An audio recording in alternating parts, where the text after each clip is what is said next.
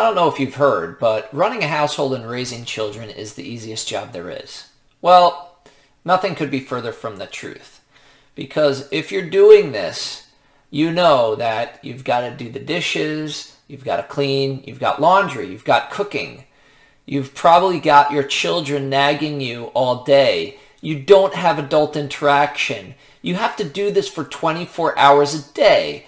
If your son or daughter gets up in the middle of the night, if you have little children, then you typically are the one getting up with them. You do this 7 days a week. You don't get time off. There's no retirement plan. There's no insurance, no sick leave, and no tuition reimbursement.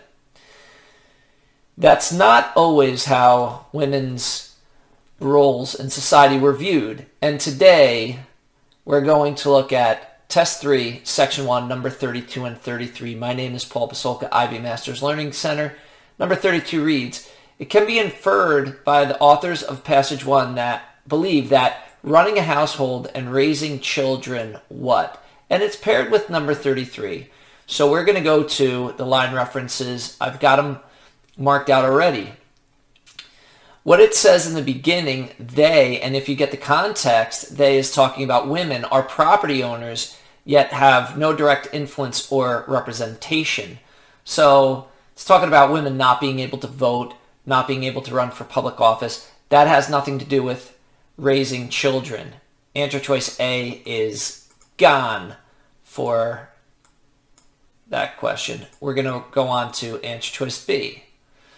If the exclusion from public employments decreed against women leads to a greater sum of mutual happiness for the two sexes, then this becomes a law that all societies have been compelled to acknowledge and sanction. So here what we get, the author of this is Talleyrand. He's a French diplomat, and others.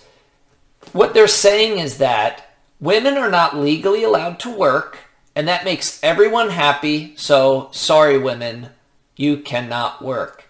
So this is definitely a foreign idea by today's standards. It seems men are choosing women's happiness, but that's not talking about taking care of children and running a household. Answer choice B is not relevant to the question.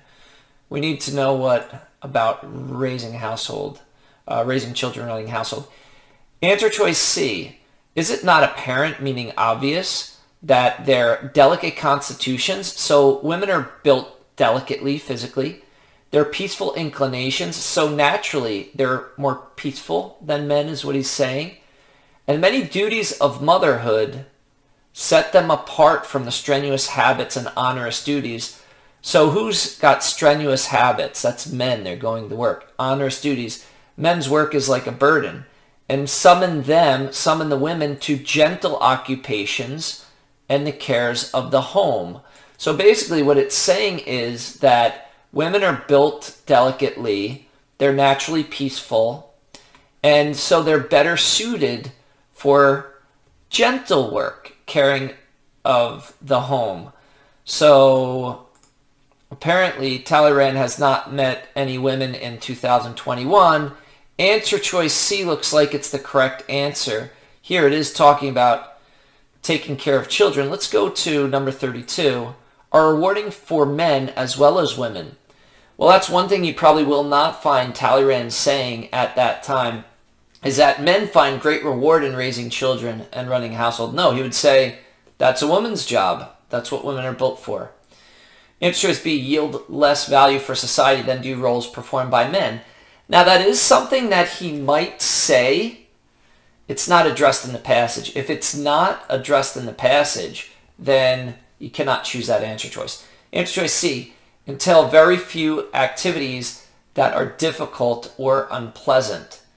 That looks like it's our correct answer. Why? We'll revisit that line. It says gentle occupations and care of the home.